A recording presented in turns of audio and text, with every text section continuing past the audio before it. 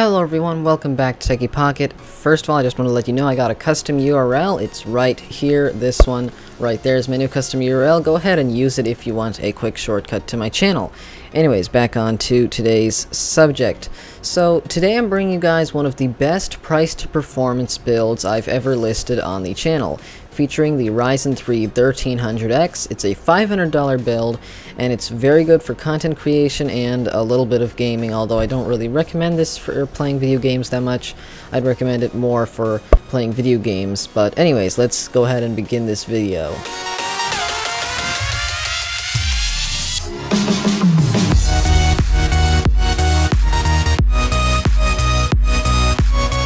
TubeBuddy is the free Chrome extension that allows you to get easy SEO tools and manage your channel easily. Learn more by going to tubebuddy.com/techiepocket. First up, we have the AMD Ryzen 3 1300X, a 4-core CPU with a TDP of only 65 watts, clocked at 3.5 GHz base and 3.7 GHz turbo. It also features AMD's XFR technology for improved performance in certain conditions, and it even comes with that epical Wraith stock cooler in the box.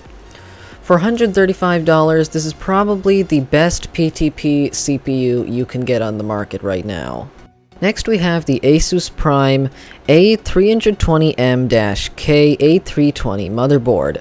This MOBO is a micro ATX one, and it features one M.2 and two PCIe 1x slots for great expandability. It supports up to 32 GB of DDR4 sticks at 3200 MHz, and it includes a great selection of I/O ports. Overall, this is one of the cheapest MOBOs for the Ryzen 3, so go ahead and check it out. Now, to fill up in that last slot here, we have a 1x8 GB stick of DDR4 2133 MHz RAM from Crucial. This is one of the cheapest RAM sticks, and it's only 1x8 GB, meaning you can upgrade it to 16 GB whenever you guys want. As for storage, we have the famous WD Blue 1TB HHD, which is about $50 and totally worth it.